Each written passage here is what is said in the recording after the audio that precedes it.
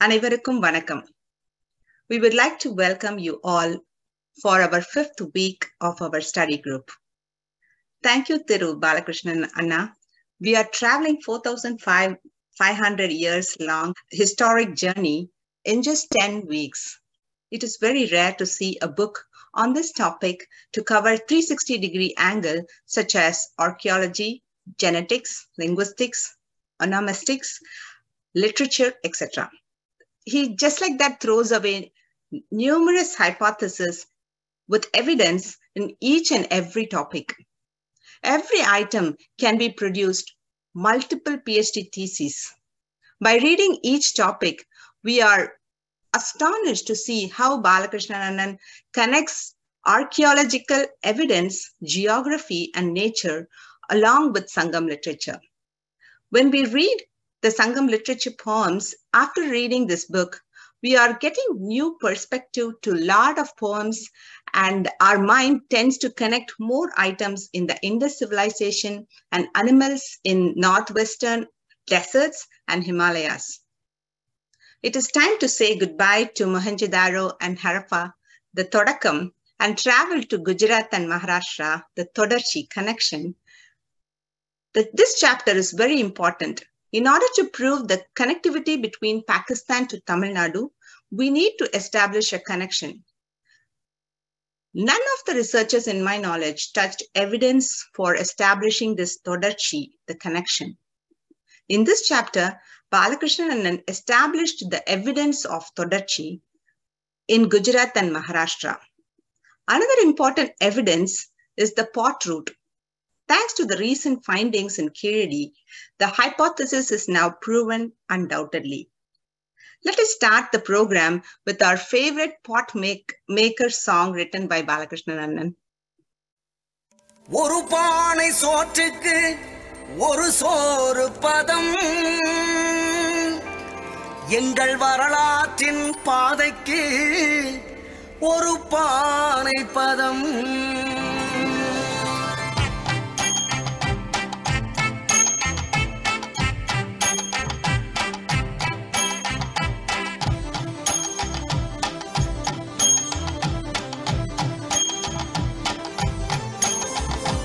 ஒரு பானை சோற்றுக்கு ஒரு சோறு பதம் எங்கள் வரலாற்றின் பாதைக்கு ஒரு பானை பதம் உன் ஒரு பானை பதம் ஒரு பானை பதம் களம் செய்யும் கோவே களம் செய்யும் கோவே எங்கள் முதுமக்கள் தாழிக்குள் மூச்சு விடும் தீயே எங்கள் முதுமக்கள் தாழிக்குள் மூச்சு விடும் தீயே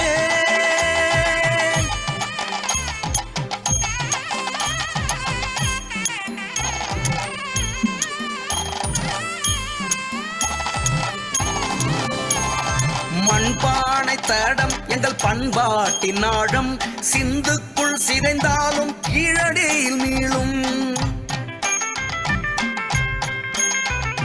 மண்ணுக்குள் புதைந்தாலும் மனதிற்குள் சிதையாமல் களம் செய்யும் கோவே உன் கைவிரலில் வாழும் களம் செய்யும் கோவே எங்கள் முதுமக்கள் தாழிக்குள் மூச்சு விடும் தீயே எங்கள் முதுமக்கள் தாழிக்குள் மூச்சு விடும் தீயே எங்கள் முதுமக்கள் தாழிக்குள் மூச்சு விடும் தீயே மூச்சு விடும் தீயே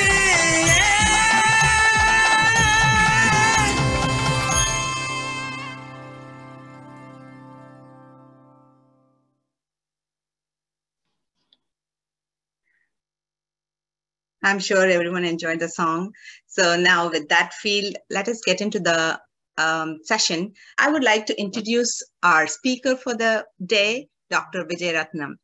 Dr. Vijay received his veterinary medical training in India, a PhD in microbiology and immunology from Michigan State University, and postdoctoral training in innate immunity at the University of Massachusetts Medical School. He has received many awards, including the Herbert Tabor Young Investigator, the Mistleton Young Investigator, and the Charles Hood Child Health Research Award. He's currently serving as Associate Professor at the University of Connecticut Health School of Medicine. Welcome, Dr. Vijayaratnam. Thanks, Meena, Sundar. And thanks to Arasu Aya for inviting me to speak at this book study. And also I'd like to thank Mr. Balakrishnan, even though he couldn't be with us today. So today I'm going to discuss 3 chapters in this book. Honestly, it is not a book. It is not even a textbook, as Meena Sundar said already, with like more than 500 pages and more than 100 maps and illustrations. It's more like PhD dissertations put together. So with that, I will say a few words about IVC. Then we can discuss about those 3 chapters. So a quick recap about IVC. As we all know at this point, the Indus Valley civilization is one of the major civilizations of the world. And based on the extensive archaeological evidence and other findings, we can comfortably say the legacy of Indus Valley civilization still lives on in India. Based on the things that IVC people are, we can also call them Harappans, left behind, we have a reasonable idea about their lifestyle. From the emerging genetic evidence, we are also learning about the identity and the origin of Harappan people. But a lingering question has been, what was their language? I think we can say what it was not. It was not an Indo-Aryan, but what was it then? So without having the IVC language deciphered, we have to get at these questions from multiple angles and indirectly. So in this context, this book proposes a Dravidian hypothesis, that is a Dravidian authorship of the Indus Valley civilization. So this book presents multiple lines of evidence to support this idea. So particularly here, the Sangam literature, with its abundant information about the prehistoric Indian people, their culture, their lifestyle, and their land, forms the backbone of Mr. Balakrishnan's argument for the Dravidian nature of Indus Valley civilization.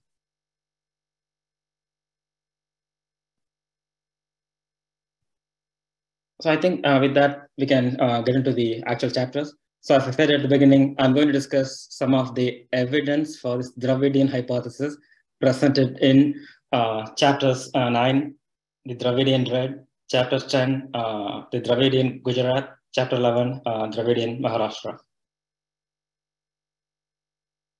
So let's take a look at the chapter 9, which is Dravidian Red.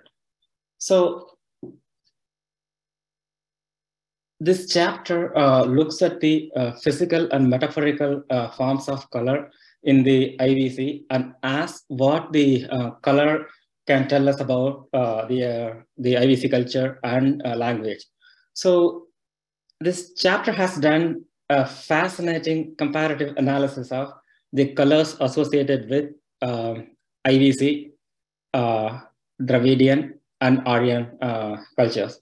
So I think, if I'm not mistaken, this is the side-by-side analysis of IVC, Dravidian, and Aryan in this chapter is something unique to this chapter. I think I didn't see this in the other chapters actually. So I think that I consider this as something very unique here.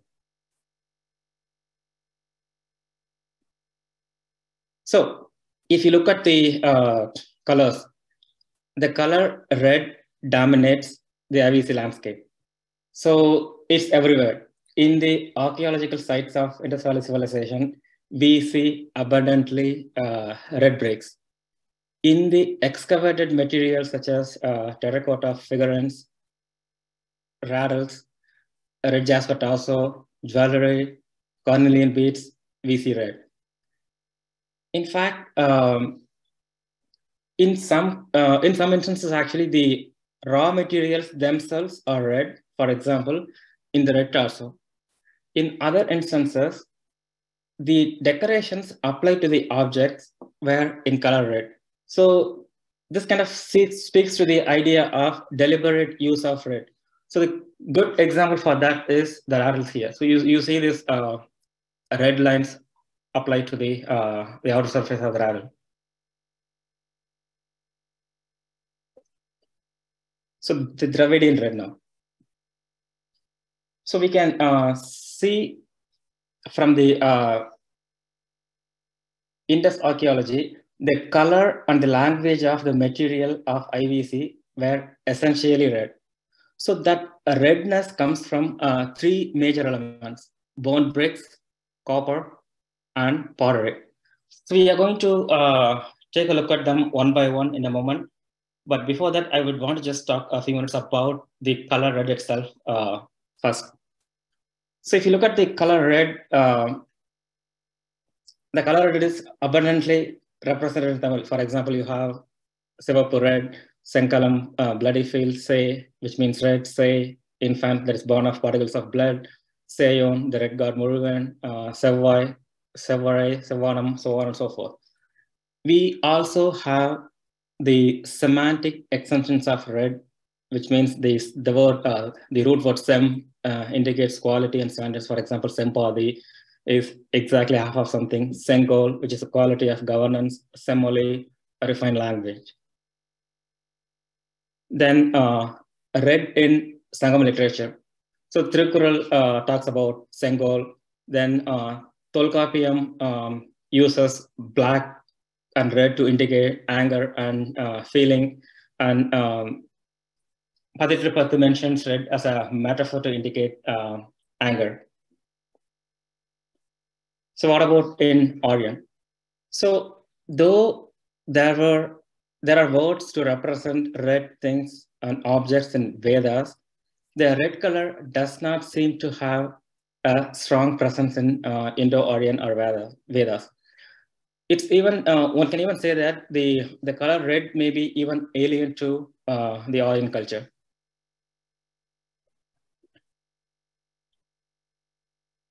So we can comfortably say that the color red is of significance to Dravidian as well as the IVC civilizations, but not Aryan culture. So then we can go through the three elements that contribute the redness to the IVC. So the first is bricks. So bricks in IVC. So if you remember, IVC is an urban civilization. So you see the extensive use of bricks to build structures like the well, granary, bathrooms, street walls, public structures, drainage, sewers, granary, things that were a part of day-to-day life. So there is this industrial level of standard to these bricks. The bricks are of uniform dimensions. So they mostly have the proportion of like 1:2:4 is ratio. And so from the astronomical numbers of bricks used in the Indus Valley civilization, as well as this uniformity of the dimensions, we can say the IVC people had mastered the art of brick making. So the brick is a signature material of the Indus Valley civilization. What about bricks in Dravidian? So the Tamil word for brick is senkal, which is a combination of sem plus kal to mean perfect stone and perfect brick. So the word sengal kattalai, which is the mold or dies for making uniformly sized brick, is the word that is used to indicate code, rules, standard, etc. So there were like numerous mentions of numerous mentions of bricks in Sangam literature. For example, we see the mention of bricks to describe bright walls of ancient towns, walls made of bricks, fort of old cities. Then we also hear about the mention of Madurai, which is today's Madurai, which means the wall city. And the fired bricks were also found in Kiladi excavations, as we learned recently. So how does it compare to bricks in Orient? So bricks were rarely used in Orient, and even when it's used mainly for ritual purposes, such as the Agni Kayana ritual that you see here. Then, so the Vedic Aryans were not entirely familiar with brick making, and it looks like they might have acquired the skill from the people of IVC origin later. So we see an abundant presence of bricks in IVC as well as Dravidian cultures, but not in Aryan. So then the second element that contributes to the redness is copper. So copper, again, if you remember, the IVC is a copper Bronze Age civilization. So the copper was used in IVC to make many materials such as plates, pots, artifacts, tools, burial materials, etc. So the copper was used both in its pure form as well as copper alloys. For example, the copper bronze was used to make this famous the dancing girl statue. Excuse me.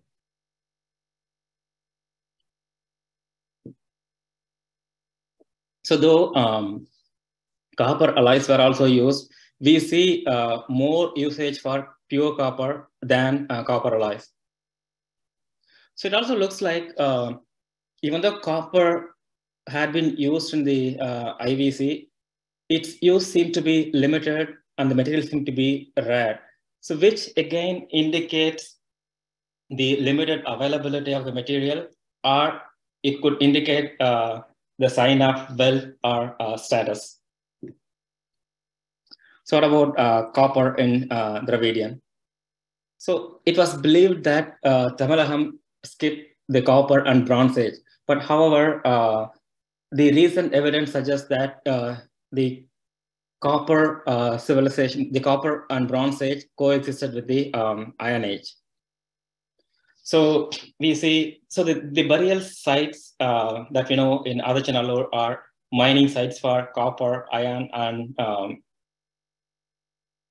gold.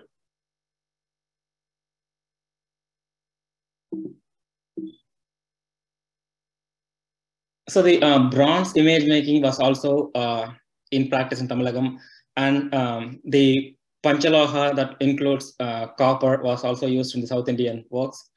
And so the Sangam literature celebrates copper with many references. For example, the tall copper-like walls, Tuvarai with long reddish wall made of copper, made of materials like copper, then Pali forts with walls like copper. So there are also numerous references to copper as a metaphor. For example, Seppan, Seppu Tirumeni, Steppede, etc. What about the copper in Aryan? So the earliest mentioning of copper was in White Yajurveda, and it's not in the Rig Veda. So the references to copper appears in the late Sanskrit literature in the context of rituals. So the Asta Shatu made of 8 metals, including copper, was used. But we see more references to iron than copper in the Sanskrit literature. In fact, the copper appears to be like a, so the copper is not a celebrated metal, but it appears to be associated with contempt. So what about the third element, which is the pottery? So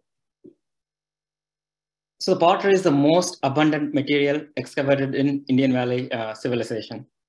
So there is this industrial scale production of potteries in Harappan sites. In fact, the potteries have a very high quality craftsmanship in terms of technology as well as aesthetics. These potteries have been used in diverse contexts such as like households, public utilities, toys, burials, etc. In fact, the black and red ware was the signature style pottery in the Indus Valley civilization. So here are the some of the examples of black and red ware. So if you look at the distribution of black and red ware, you see it in the Lothal, Gujarat, then additional sites in Gujarat, then Amaravati, Maharashtra, in Karnataka again, Pattanam in Kerala. So if one were to map the different pottery styles in India at that time, the map would look like something like this.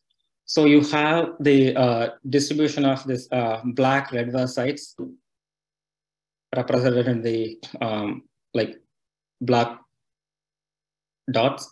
Then you also have this green distribution of this northern NB polished wares. And you also see this island of polished gray wares, which is more unique to the Aryan culture, which we'll talk about in a minute. Even the interesting thing is the black and red ware pot route kind of tracks with the migration of the Harappan people. For example, at the decline of Indus civilization, the Harappan people moved southwards to the southeastern part of India as well as the southmost part of India.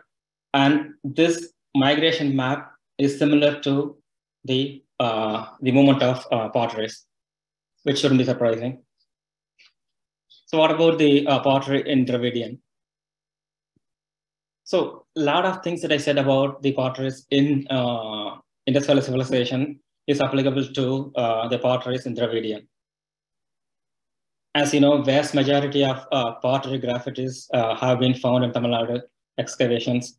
And in the Tamil literature, potters were highly respected. In fact, they were addressed as like Vetko, which means potter, chief, leader. So what about the pottery in Aryan? So pottery is less prominent in Aryan when compared to the Dravidian civilization.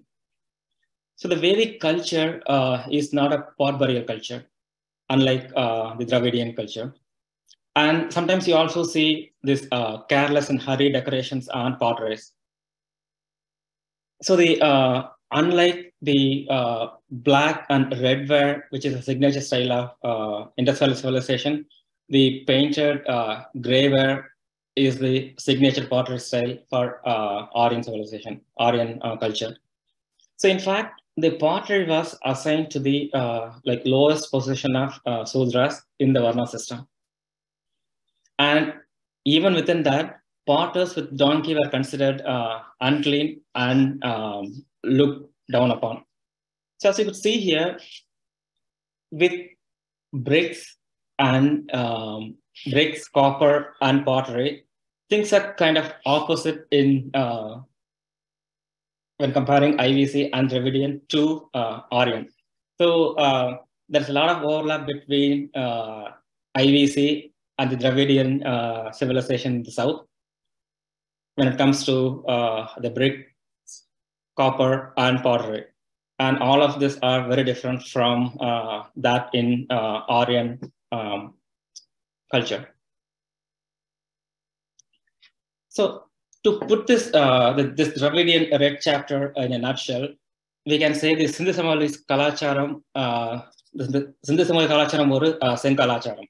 So I think the Sen Kalacharam term would capture the essence of Indus Valley civilization, both in literal as well as metaphorical senses. So let's move on to the second chapter, which is the Dravidian Gujarat. So this chapter title per se may look provocative if it's looked out of context presented in the book, especially in the current political climate. So, here the author presents evidence for situating the Dravidians, particularly the ancestors of Sangam Tamils, in the remote past in the area that is now called as Gujarat.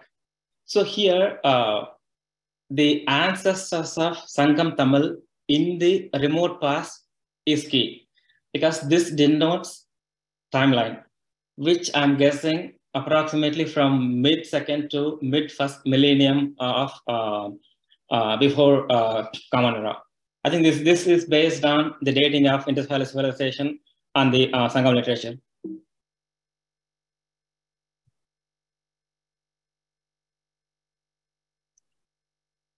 So an assumption underlying this idea is that the Indus Valley civilization is a Dravidian civilization, and as it started declining, the Indus Valley civilization people started migrating to the south, carrying their language as well as culture. So as the author puts it, they didn't just fly out of Indus Valley civilization to the south. They migrated. They migrated through what we call today's Gujarat and Maharashtra. So if this is true, then the vestiges of Dravidian civilization at the starting point, which is IVC, as well as the Dravidian civilization in the south, should be present en route in Gujarat and Maharashtra, and the vice versa. There should be signs of Gujarat and Maharashtra in our Dravidian civilizations too, and the materials associated with the Dravidian civilizations, particularly the Sangam literature. So this chapter is going to trace the connection between Gujarat and Tamilagam through mainly through Sangam literature. So according to a book by S.R. Rao on Harappan Gujarat, 5 floods have been described to devastate Lothal, which is a major site of civilization in Gujarat, which led to the people of Lothal migrating to safer places, possibly peninsular India. So this book also talks about floods of even greater magnitude, destroying Indus Valley civilization sites in Gujarat and forcing people to move out. And this approximately happens around 1500 before the Common Era. So what do this flooding and people migration remind us of? Which is the recurrent occurrence of this kadal kol in the Sangam literature, which we have talked about in the previous sessions as well. So let's look at some examples of this memories. So this comes up in Purananuru with regard to the origin of Valiers in Tuare, which is the Dwaraka in Gujarat. Kalitogai talks about the prehistoric migration of Pandyan kingdom closer inland after Kadalkul event. The Silapadigaram talks about the oceanic deluge that took over the mountain Kumarikodu and the river Pakruli in the Pandyan territory.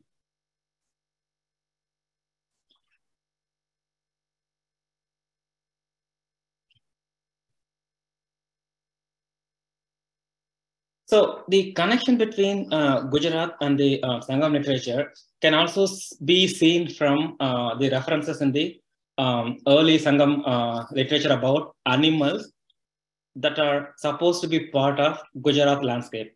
For example, the Tolkappiyam goes in detail to describe the offspring of Ottagam and the how to describe male and female Ottagam. Then Thiru talks about, mentions this sleeping Ottagam metaphor to indicate driftwood.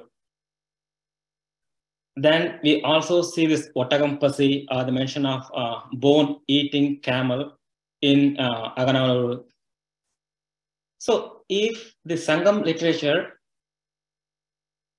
so if you think about this, the early Sangam literature wouldn't be talking about camel if the camel is not part of old Tamil ecology and it was not very familiar to them. But in contrast, the camels as such are not familiar to the peninsular India. So then how would you reconcile these two contradictory ideas or thoughts? So a reasonable explanation that the author proposes is that the ancestors of Sangam Tamil existed in Gujarat lands and were very familiar with the camels, and the early Sangam literature is the carried forward memory from that remote past, passed on for generations to that current Sangam literature people. And such example you see with other animals too. For example, there is this vivid description of other animals like elephants and elephants chasing lions, lions chasing elephants. Then there is vivid description of donkeys, and the donkeys being bitten by sharks in the backwaters. So all these animals and that habitat is more reflected in the Gujarati landscape than in the Indian peninsula, because we don't have solid evidence for the presence of animals such as a lion south of the Narmada River. So again, this also got to be carried forward memory from the distant past, as I have explained in the previous slide for the reference to Ottagam in Sangam literature. So in addition to these two evidence, we also have plenty of onomastic evidence in terms of place names in Gujarat. I'm not going to go through this. So finally, the Dravidian Maharashtra. So again, the author proposes evidence for situating Dravidians, particularly the ancestors of the Sangam Tamils, in the remote past, in the area that is now Maharashtra. This is because the IVC people emigrating from IVC passed through Maharashtra, then reached Tamil Nadu. So there should be some commonalities here too. And the first connection is the Nannan connection. So the Nannan king who ruled LA, the Elil Kundram, which is 7 hills, which is also connected to the seventh connection. So the Nannan of Konkanam is highly celebrated in the Sangam literature. So the Konkanam, which is like a land of gold reserves, is a region in the coastal Goa and Maharashtra in the Konkan area. So then there is this 7 connection, Elil, Saptashringi, Satase, etc. So then the last one is the Kotravais connection. So the Saptashringi is a 7 hill that abodes, that has this Durga. So even though the Durga is a part of Aryan culture, the author raises a question that the Kotravai of Elil Kundram that is mentioned in the Sangam literature, could that be the Saptashringi Durga in Sanskrit literature, which is in Maharashtra? Then finally, the Satase connection. So the Satase is also known as Gada Saptasi, or 700 verses. So it's written in 200 Common Era by Satvahana Singh Hala in Maharashtra. So these Satase poems are about love and separation in Satvahana Empire. As you can imagine, this Satase poems are thematically and metaphorically similar to the Sangam anthologies of Agam tradition, especially that belongs to the Palai and Molai Tanais. I think with that, I'll stop. So thank you all for listening to the session. Thank you. Thank you, Dr. Vijayaratnam. So it was really nice to get a a quick refresher for the color code of the Indus Mind, Chapter 9, and then the Valley Corridor and the Golden Land of Nannan. So we really enjoyed your session. So I would like to welcome Sudarshana. She was part of our JOC book study pilot program. Sudarshana Krishna graduated from the University of Virginia in 2017 with a degree in media studies. She is currently working as a communication associate at the Children's Science Center Lab, a science museum in Northern Virginia. Welcome, Sudarshana. Hi, everyone. I'm Sudarshana. Can everyone hear me? That's good. Okay, cool. So I actually graduated from college in 2021. I don't know why I wrote 2017. I think I was thinking about high school, but I did graduate in 2021. So I took this course earlier this year, so I think I was called to just talk about my experience with this class and some of the cool things that I learned. I think it worked out really well because some of the stuff that I really thought were interesting in this class were in chapter 9, 10, and 11. So I just wanted to share a little bit about my experience. So when I first took this class or joined this class, I honestly am not a big history buff. I always thought about it as a course that I kind of had to take in school just to memorize dates and, get through it. Like, it was never something that I was super interested in. And I think one of the reasons because that happened was because a lot of the history that I learned here in the States was based on obviously American history and not something that I totally connected with. So I'm pretty grateful for this class for giving me the opportunity to learn about history that I guess I could connect with more and definitely found a bit more interesting. I think I realized after graduation that history is not necessarily stories that are so far away, but there are stories of real people and real events that happened, which definitely made it a lot cooler. And so I guess I will share some of the interesting things in chapter 9, 10, and 11. So the first thing that I found super interesting was the importance of color. So I was a media studies major, and so in my classes, we focused a lot on movies, books, and how color is represented in these books. And we talked a lot about both the symbolic representation of it and the practical representation of it. So for example, in a film, if there is dim lighting, is that because the character is sad, or is that because the character doesn't have access to that many resources like light, or is it because the director didn't necessarily have the budget for that kind of lighting? And so I thought it was really cool that you could apply this to history as well, and the importance of color both practically and metaphorically. And so in the Indus Valley civilization, this was red and black as well as copper.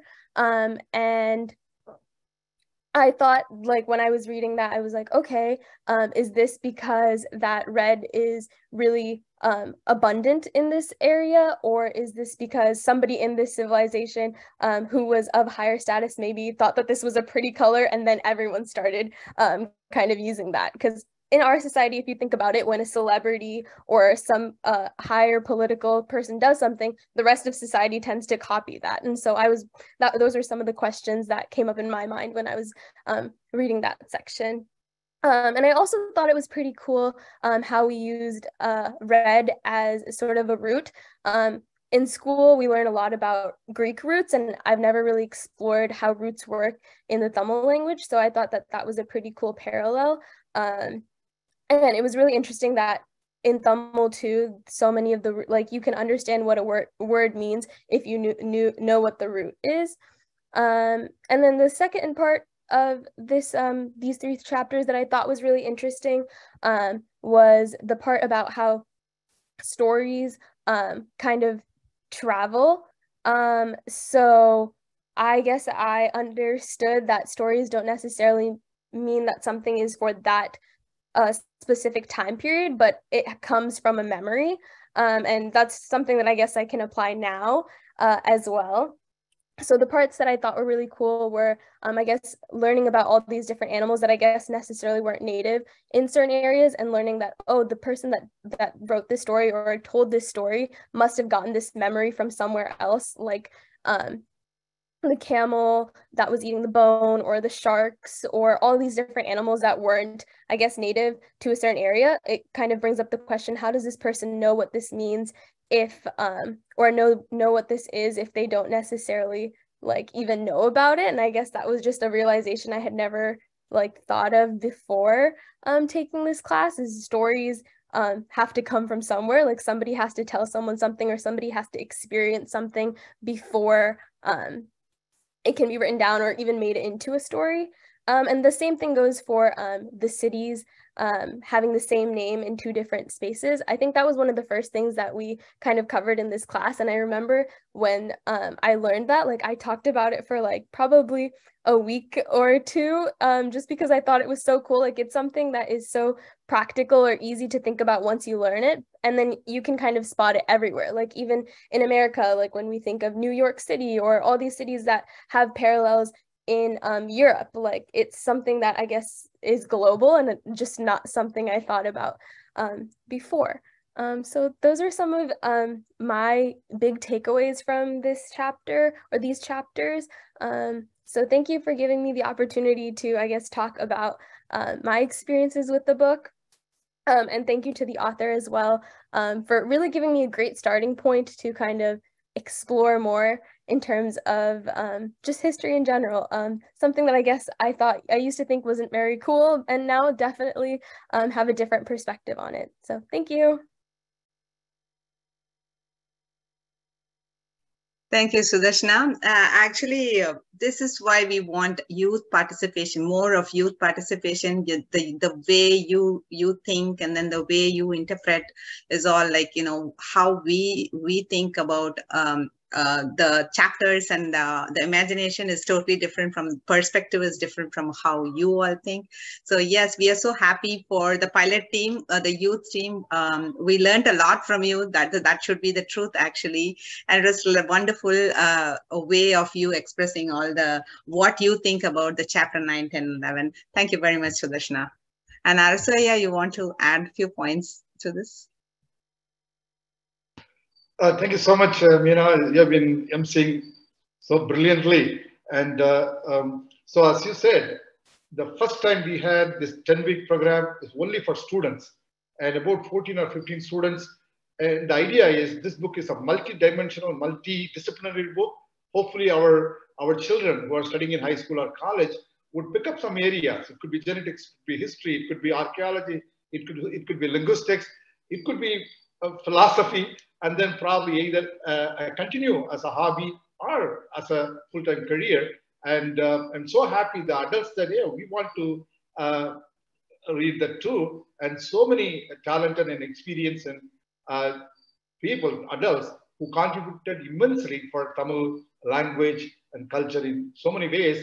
Now they're all very happy that we can connect with the youngsters who are born and brought up in this country. So let's continue that and make it bigger and bigger. Thank you so much. All right. Now is the question answer session. Would like to, I see a few raise their hands, and I will add Meghala. Yeah, go ahead. Vijay, wonderful presentation. Congratulations to you first. Thank you. Yeah. இந்த chapter ரொம்ப அமேசிங்கா இருந்தது. நான் வந்து Balakrishnan sir இருந்தாருன்னா அவர்கிட்டயே அவர் ரொம்ப price பண்ணி சில விஷயங்கள்லாம் சொல்லணும் அப்படின்னு நினைச்சேன். சார் இல்லையா மீட்டிங்ல இல்லையா அவரு? On the flight, I think, from Delhi to... Okay. You covered everything. But வந்து இந்த ஒரு 20 minutes-குள்ள it is not possible to cover all the things mentioned in these chapters because vast amount of information are given there. அதுல விட்டு போன சில 1 or 2 points I wanted to mention because I wanted to mention all these things to Balakrishnan sir. He is not here. So just I wanted to share here. Yeah. இதுல வந்து ஒரு முக்கியமான ஆத்தரை பத்தி அவர் குறிப்பிடுறாரு, வைத்தியநாத் சரஸ்வதி அப்படின்னு சொல்லிட்டு. அவர் வந்து the pottery making culture, sorry, I'm not doing well though, I wanted to take part in this conversation. Pottery making cultures in Indian civilization ஒரு book எழுதிருக்காரு. அது வந்து சாருக்கு ஒரு இன்ஸ்பிரேஷனா இருந்திருக்கும் அப்படின்னு நான் நினைக்கிறேன். ஏன்னா அதுல வந்து பாட்டரி கல்ச்சர், பாட்டர்ஸ் பத்தி எல்லாம் நிறைய இன்ஃபர்மேஷன் கொடுத்தவர். டோட்டலா சவுத்த பத்தியே எதுவும் சொல்லல, he didn't mention anything about the south side pottery அப்படிங்கறத குறிப்பிட்டு சொல்றாரு அவரு. And southeast. And yes, the southeast. and southeast. part of Magadha. Yeah. S மகதா. அது வந்து மகதாவை பத்தியும் இதுல சில முக்கியமான பாயிண்ட்ஸ் குறிப்பிடுறாரு. அது வந்து முக்கியமா தெரியுது. ஏன்னா மகதா கிங்டம்ல தான் பாத்தீங்கன்னா நிறைய ரிலீஜியன்ஸ் எமர்ஜ் ஆயிருக்கு இல்லையா. அது வந்து நிறைய ரெவல்யூஷன்ஸ் நடந்த ஒரு ஏரியா இருக்குது. தட் இஸ் பிரசன்ட் டே பீகார். அதை சுத்தி உள்ள அந்த பகுதியையும் அந்த ஆரியன் பீப்புள் வந்து அவ்வளவு ஹையா நினைக்கல, ஒரு மாதிரி டீக்ரேட் பண்ண மாதிரி தான் they have considered. அதனால அந்த மகதால இருக்கிற பீப்புளையே வந்து ஒரு செகண்டரியா தான் அவங்க நினைச்சிருக்காங்க. அவங்கள வந்து ஒரு சூப்பர் பீப்புளா அவங்க நினைக்கல. அங்க வந்து ஈவன் அந்த கேஞ்சஸ்ல கூட அங்க குளிக்க மாட்டாங்களாம். அந்த பேங்க்ஸ்ல வந்து எஸ் ரைட். அதனால வந்து அந்த பேங்க், அந்த ரிவர் பேங்க்ல கூட கேஞ்சஸ்ல அங்க குளிக்க மாட்டாங்க அப்படிங்கிற மாதிரி இருக்கு.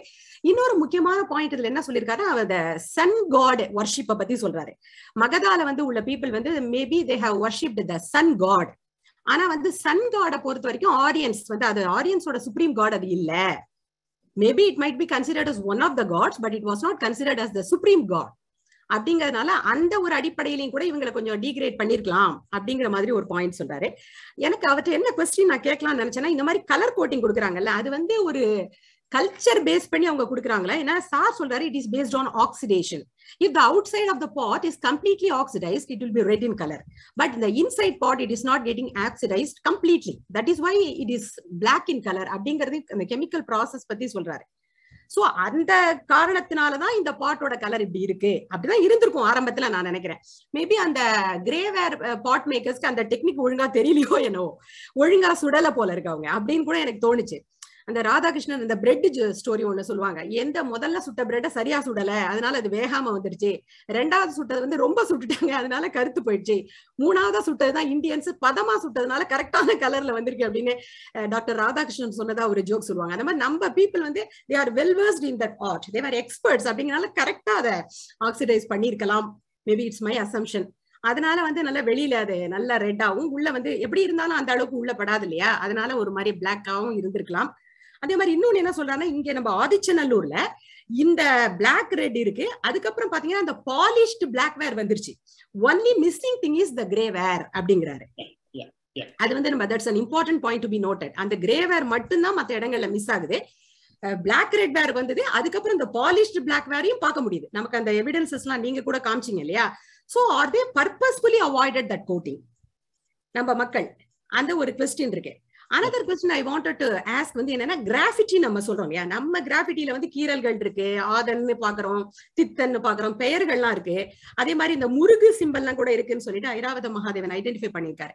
What kind of graffiti they found on the grey ware அப்படின்ற ஒரு கியூரியாசிட்டி எனக்கு இருந்தது. அதுல ஏதாவது கிராஃபிட்டிஸ் இருந்ததா இல்லையா அந்த கிரே வேர் பாட்ல? அது உங்களுக்கு ஏதாவது கிடைச்சதா உங்களுக்கு எவிடன்சஸ்? இங்கேயே ஒரு பார்த்த மாதிரி ஞாபகம், அந்த மாதிரி ஒரு கீரல்ஸ் கிராஃபிட்டிஸ் வந்து ஆரியன் பாட்டரியில இருக்க மாதிரி அவங்க சொல்லல. It was rare, like even if it wasn't like very consistent, something like that. So அந்த மாதிரி இங்கே பார்த்த மாதிரி ஞாபகம் actually. So the first question is why didn't we have PWG, right? So I think so we can talk in isolation about that PGV, or right. We can talk in general about like the infiltration of that Aryan culture into the southwest areas, right? Because like you see the Harappans migrating to southern part of India, starting I would say like 1500 BC, right? Then you see this Aryan migrations in waves to the northern part of India. Then from there you start to see other migrations from there to South India, right? So there's a route. Exactly.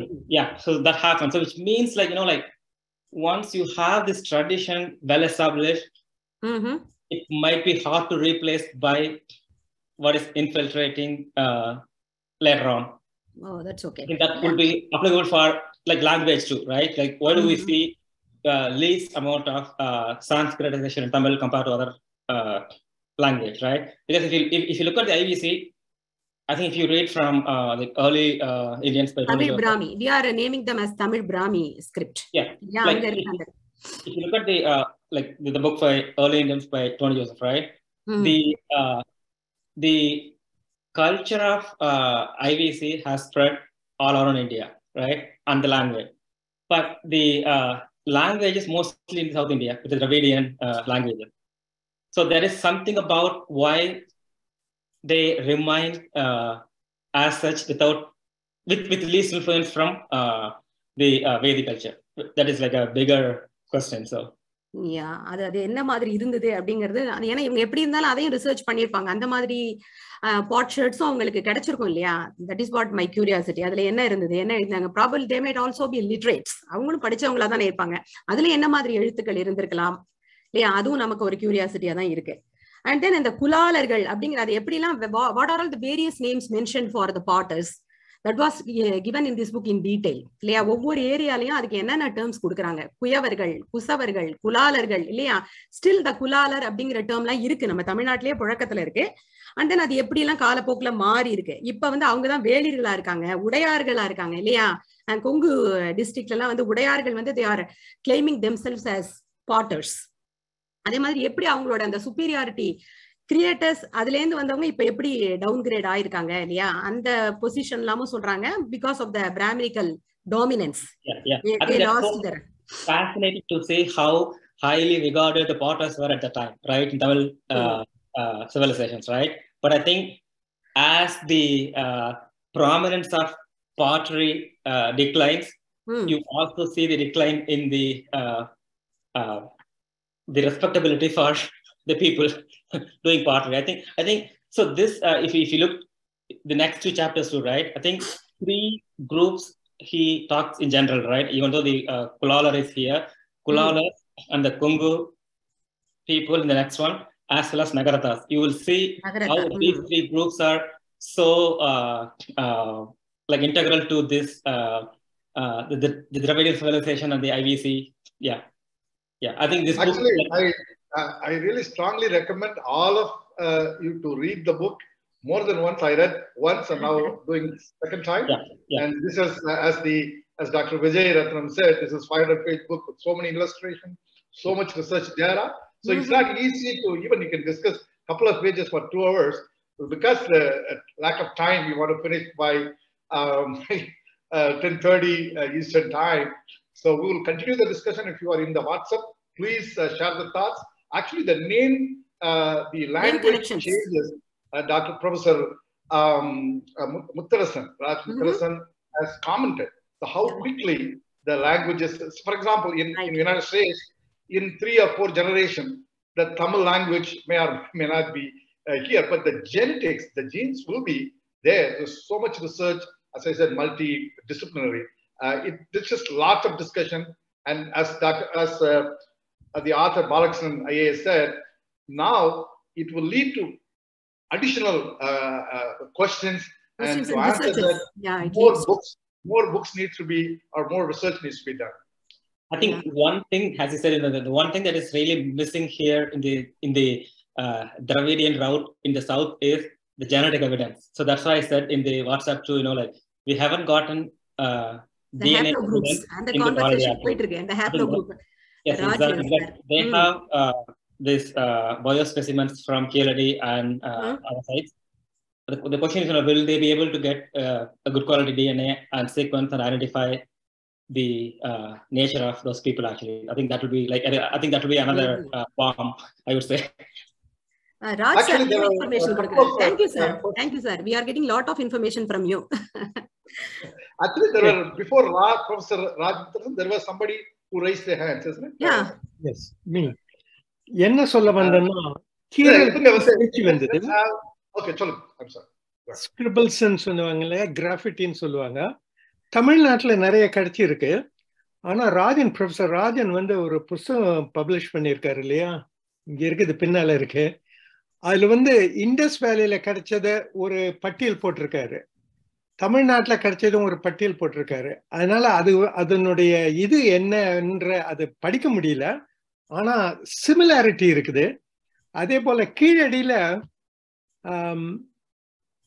Tamil எழுத்துக்கு அடியில, ஐ மீன் இந்த 4th or 5th excavation லெவல்ல டீப்ல graffiti science கிடைச்சிருக்கு.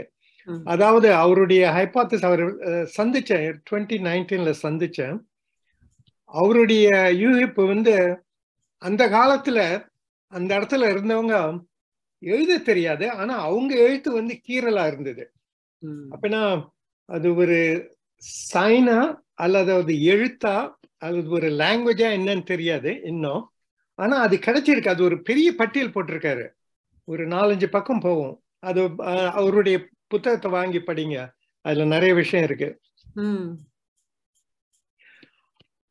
அப்புறம் இன்னொன்னு சொல்லணும்னு நான் எழுதியிருந்தேன், தமிழ்ல வந்து இன்க்ளூசிவ் வி அண்ட் எக்ஸ்க்ளூசிவ் வின்னு இருக்கு, நாங்கள் எங்கள்னு. இது வந்து சான்ஸ்கிரிட்ல இல்ல, ஹிந்தில இல்ல, நார்தர்ன் லாங்குவேஜஸ்ல இல்ல, ஆனா மராட்டியில இருக்குது.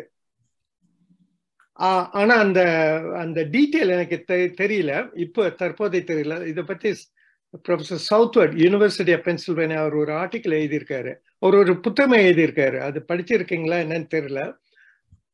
அதை கொஞ்சம் பார்க்கணும்னு நினைக்கிறேன். I have access to that book, ஆனால் நான் அதை ஃபுல்லா டைஜஸ்ட் பண்ணல. அது ஒண்ணு இருக்குது. அப்புறம் வந்து இந்த 3வது பாயிண்ட் வந்து, போன வருஷம் தான் இந்த லீனியர் எலமைட் இன்ஸ்கிரிப்ஷனை வந்து professor dessert was able to interpret. அதுல தானான்னு அந்த வார்த்தை வருது. தானத்தை வந்து அந்த இளமைட் லாங்குவேஜ்ல தானம்ன்ற, ஆனா நம்ம தானம்ன்றது வந்து சான்ஸ்கிரிட் ஆரிஜின் நிறைய பேர் சொல்லுவாங்க. அது வந்து இளமைட் language. இளமைட் language is pre Vedic Sanskrit. இது வந்து 2500 BCE. So Vedic Sanskrit is thought to be late Bronze Age, more like about 2000 BCE or 1500 BCE, not 2500 BCE. அதனால அதுல இருந்து சான்ஸ்கிரிட் போய் நம்ம நாட்டுக்கு வந்து இருக்கலாம், அல்லது தமிழோட கூடவே வந்து இருக்கலாம். அப்படி ஒரு யோசனை இருக்கு. கதிர் ரைஸ் பண்ணாருமா நினைக்கிறேன். கதிர், வணக்கம் சார். ஸோ விஜய் சார், நல்லா இருந்துச்சு உங்க ப்ரெசன்டேஷன். ஆக்சுவலாக நான் இன்னும் புக்கு வாங்கலை, நான் தமிழ் எடிஷனுக்காக வெயிட் பண்ணிட்டு இருக்கேன். ஜனவரி 15th ரிலீஸ் பண்ண போறாங்க, அதுக்காக வெயிட் பண்ணிட்டு இருக்கேன். எனக்கு வந்து எந்த புக்கா இருந்தாலும் தமிழ் வழியில படிக்கிறது ரொம்ப பிடிக்கும். ஆனா அட்லீஸ்ட் இதெல்லாம் வந்து இன்னும் ஆர்வத்தை தூண்டுது. நம்ம இந்த ப்ரெசன்டேஷன்லாம் பார்க்கும்போது சீக்கிரமா வரட்டும் புக்கு, நான் சீக்கிரமா வாங்கணும் அப்படிங்கிற ஆர்வம் தான் அதிகமா இருக்கு. 2 விஷயம் நான் இங்க பதிவு செய்யணும்னு விரும்புறேன். ஒண்ணு வந்து, நீங்க அந்த மிருகங்களை பத்தி நீங்க டிஸ்கஸ் பண்ணீங்க இல்லைங்களா, அதுல ஒண்ணு வந்து சிங்கம் டிஸ்கஸ் பண்ணும்போது எனக்கு ஒண்ணு ஸ்ட்ரைக் ஆச்சு. நம்ம நர்மதைக்கு கீழே சிங்கமே இல்லை, ஆனா நம்ம சிங்காசனம்னு சொல்றோம், சிங்க கர்ஜனைன்னு சொல்றோம், நரசிம்மன்னு பேர் வச்சிருக்கோம். ஸோ இந்த சிங்கம்லாம் எப்படி வந்துச்சு? ஏன்னா இங்க நம்ம புலி, வேங்கை இதுதான் அதிகமா இருந்திருக்கும். ஆனா நம்ம அதை பத்தி புலி கர்ஜனையோ இல்ல வந்து அந்த மாதிரி எதுவுமே நம்ம சொன்னது இல்லை. சங்கத்தமிழ்ல சிங்கத்தை பத்தி மென்ஷன் பண்ணிருக்காங்களா அப்படின்னு, இந்த சிம்மாசனம்ங்கிற வார்த்தை வந்து சங்கத்தமிழ் இருக்கான்னு எனக்கு தெரியல. சோ அதை கொஞ்சம் நம்ம படிச்சு பார்த்தோம்னா அதுவும் இன்னொரு சான்றா இருக்கும்னு நான் விரும்புறேன். இத பத்தி, சிங்கத்தை பத்தி ஒரு 7-8 வருஷத்துக்கு முன்னாடி ஒரு ஆர்டிக்கல் படிச்சேன். Lion is not native to India. Lion came into India through immigrants. அது எந்த காலத்துல வந்ததுன்னு சரியா தெரியாது. அதனாலதான் நீங்க வந்து சிங்கம் வந்து நார்த் இந்தியால தான் இருக்கும், சவுத் இந்தியால கிடையவே கிடையாது. அதுவும் குஜராத் பக்கம்தான் இருக்கும். அது இந்த நார்த் அந்த ட்ரெஜெக்டரியில வந்து இருக்குது.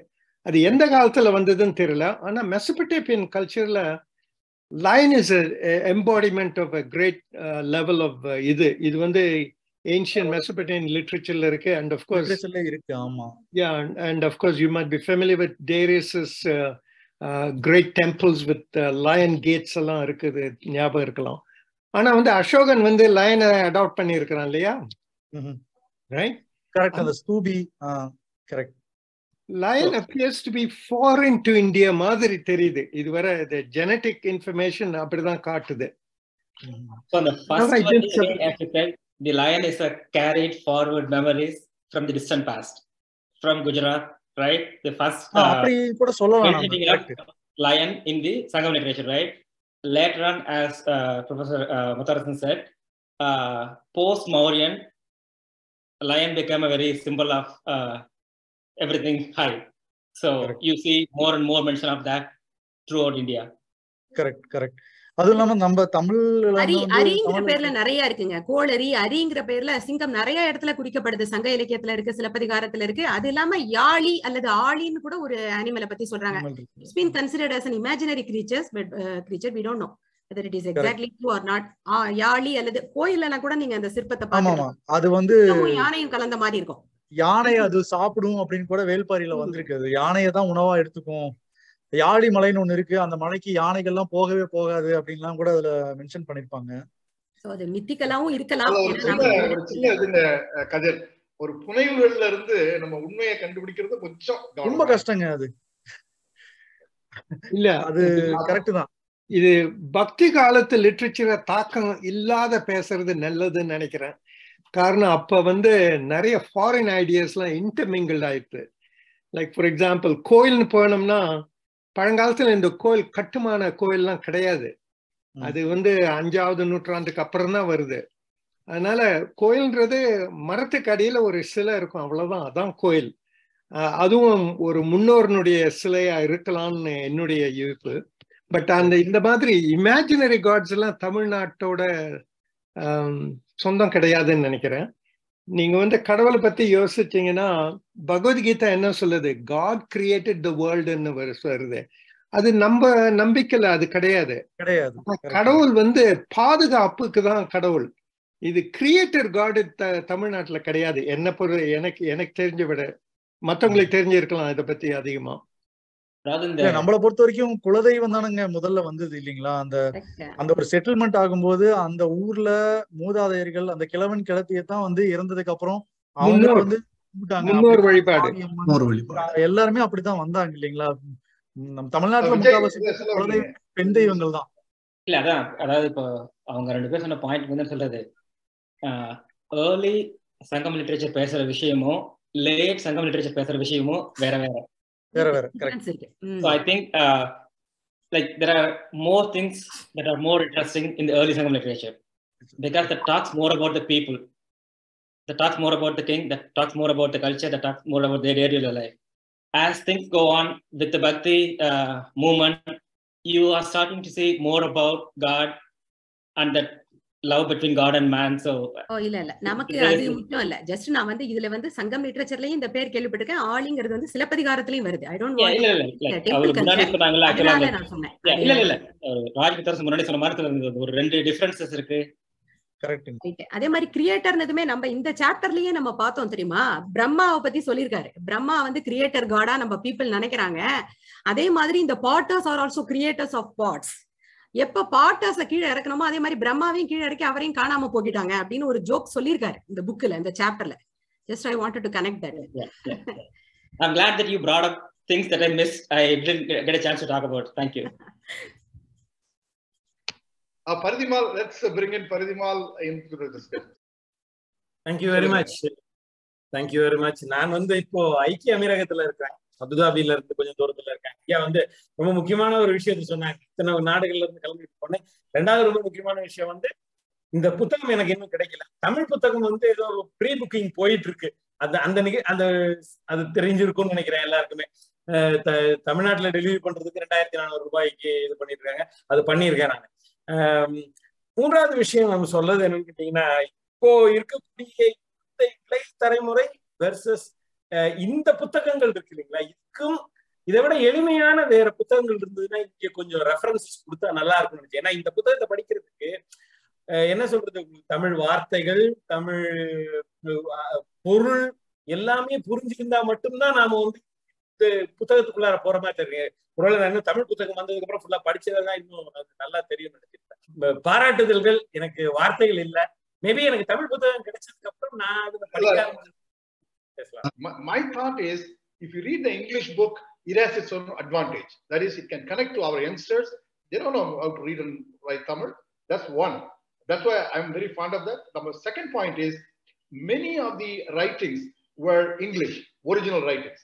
We talk about Caldwell, so you can read directly without the translation. But there is a disadvantage.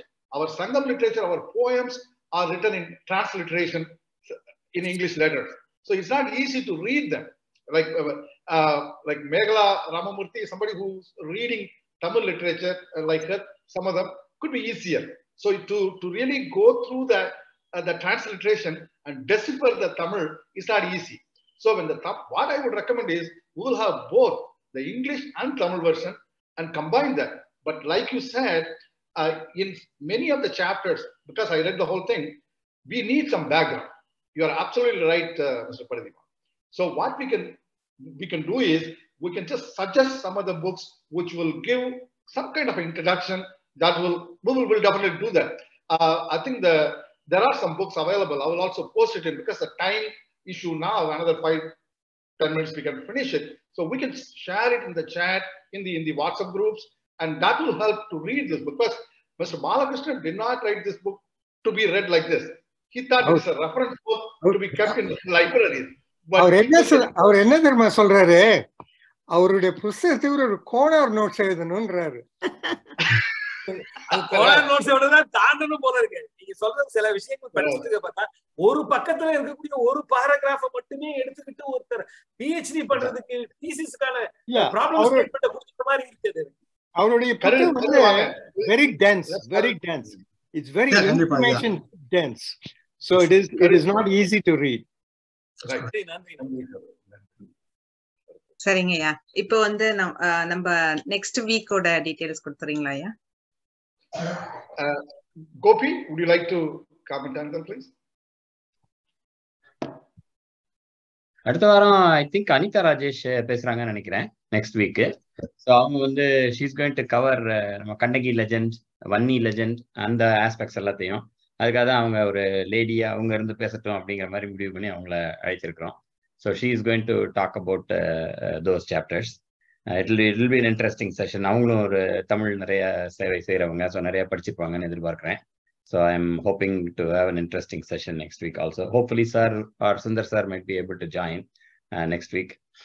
One other point that I wanted to also mention based on Paridhi sir's note, இதுக்கு ஏதாவது Konar notes போடலாமா என்னன்னு கேட்டதுக்கு, நாங்கள் வந்து இதை try பண்ணிட்டே இருக்கிறோம். அதாவது இந்த 17 சாப்டரையும் சார்கிட்ட சொல்லி ஒரு 15-minute வீடியோ மாதிரி ஒவ்வொரு சாப்டர்லையும் உள்ள சேலியன் பாயிண்ட்ஸை எடுத்து ஒரு 15-minute வீடியோ மாதிரி ஒன்று கிரியேட் பண்ணலாம் அப்படிங்கிற மாதிரி ஒர்க் பண்ணிட்டு இருக்கிறோம். இன்னும் we haven't finalized that plan. So that அதில் உள்ள மெயின் பாயிண்ட்ஸ் எடுத்து இப்போ சார் சொல்ற மாதிரி நெக்ஸ்ட் ஜென்ரேஷன் ஆளுங்களுக்கு வந்து இந்த மாதிரி குவிக்காக ஸ்னிப்பெட்ஸ் மாதிரி கொடுத்தோம்னு சொன்னா ஒரு 10-15 நிமிஷத்துக்குள்ள they'll be able to really grasp the main points. அதுக்கப்புறமேலே they can go in deeper into that அப்படிங்கிற மாதிரி ஒரு தாட்ல we are working on that. But இன்னும் அது ஃபைனலைஸ் ஆகலை. ஸோ 17 சாப்டர்ஸ், 17 10-minute வீடியோஸ் அப்படிங்கிற மாதிரி ஒரு திங்க் பண்ணிட்டு இருக்கோம். So thank you so much. As always this was a wonderful session. Started beautifully. Meena, wonderful introduction. ரொம்ப அருமையாக கரெக்டாக கனெக்ட் பண்ணி கொண்டு வந்தீங்க. 4500 வருஷத்துல இருந்து எப்படி இந்த ஜேர்னி வருது, எப்படி தமிழ்நாடு வரைக்கும் வந்துச்சு அப்படிங்கறத ரொம்ப பியூட்டிஃபுல்லா இன்ட்ரடியூஸ் பண்ணீங்க. ஐ ஆல்சோ லவ் த கலம் சே கோவே வீடியோ. கரெக்டா எடுத்து ஆப்டா பாட் அவுட் சாப்டருக்கு போட்டீங்க. So that was very nice. Thank you so much. Obviously clean emceeing. Really appreciate that. Then Rahul, as always, Kahoot was crisp, clean, neat, and I was so glad to see Irayavadi participate from Singapore. Last time but anyway, thank you so much everyone for enthusiastically participating. That is really nice. Then of course Vijay sir, சொல்லவே வேண்டாம், wonderful session. A lot of information in chapter 9, 10 and 11. நல்ல ப்ரொஃபஸரியல் டச்சோட கரெக்டா எல்லா பாயிண்ட்ஸையும் எடுத்து பிரிக் என்ன, copper என்ன, அதை வந்து ஆரியன் சைடு என்ன, டிராவிடியன் சைடு என்ன, how the whole travel happened அப்படிங்கறத ரொம்ப கிறிஸ்பா, ரொம்ப பியூட்டிஃபுல்லா, அமேசிங்கா ப்ரெசென்ட் பண்ணீங்க. Thank you so much for that. And I know it's very tough to cover all those points, between 9, 10 and 11 in 20 minutes, but I think you did wonderful justice. And on that same note, I would love to thank Meghala for chiming in with the additional points. So that was really useful, and thank you Meghala for bringing in those other aspects which Vijay couldn't really bring in. Then Sudarshana, thank you so much for participating and sharing your experience. It was really nice, to hear the next generation come and share their experiences. And I'm so surprised that you are not interested in history. And then this thing had really triggered some interest, so which is very nice. So thank you for your time, and thanks really for participating in that. So then very nice, healthy, beautiful discussion between all the participants. Thanks Raj Muttarasan sir, for really chiming in and making the group very active. Thank you. So thank you so much for the healthy discussion and sharing all the valuable input into our group. So with that, I think look forward to seeing all of you next week, Friday, 9 o'clock. We will have the next chapter on 1E and Kannagi legend. Thank you so much.